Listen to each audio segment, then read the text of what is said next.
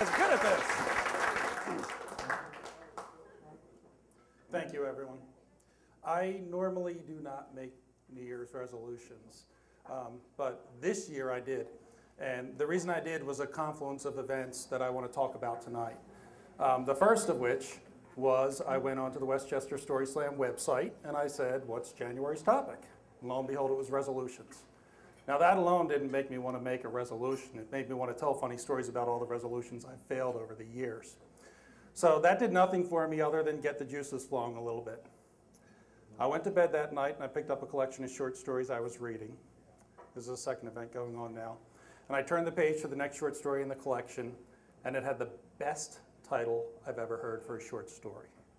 The title alone, it was just pure potential, and every time I say it out loud, it does the same thing to me again. It's a Raymond Carver story, and the title is What We Talk About When We Talk About Love. And I thought, wow, that's really cool, right? But it did nothing for me. I went to bed that night. Next day at work, something, I don't know, unusual happened. It wasn't funny, it was just unusual.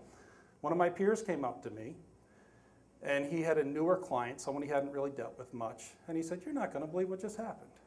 And I said, what? He said, I called her up, and I said, how are you doing? And she said, you don't really mean that. You're just saying that, right? You don't care how I'm doing, you just want something or want to tell me something, which is it, right? And he walked away. He told me this doesn't happen every day. But I heard him repeating the story all day long to anyone who came within earshot.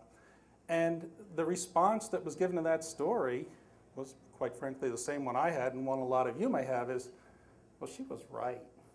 But she shouldn't have said it out loud, right? And I was thinking, you know, what do we talk about when we talk about love? And I was thinking, we live in a world where people can freely ask each other, how you doing, and they don't mean it, and that's okay with everyone. That's an acceptable way to go about life, right? How you doing? I don't care, right?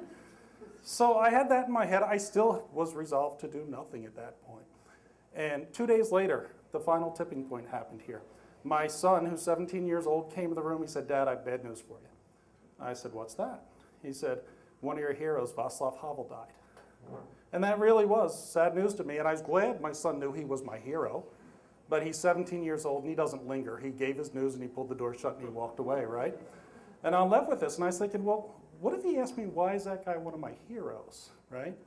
And I was thinking about that. That was the final tipping point. Now, if you don't know who Václav Havel is, he really is one of my heroes. He was a writer. He was a dissident. He was a political prisoner. He was a romantic. That was a key thing. He always talked about people, and he always talked about love. And he went to jail because he couldn't let go of those ideas at a time the communists wanted him to, right? This guy really is a hero of mine, and when I found out he died, it really made me think about things, and it really kicked something else back into my mind. What do we talk about when we talk about love, right? Václav Havel, after the communist wall fell, was elected the first leader of Czechoslovakia, and then the Czech Republic after the Czechs and the Slovaks broke up. And he would get up and make speeches. And when he was making his political speeches, you know what he'd talk about? Love. He would get up and talk about love. And to the established politicians, he was a joke, right? They didn't care about what he was saying. He was no threat to them because he just kept talking about love. So he got to do what he did as long as he wanted to do it, and then he walked away from that part of his life.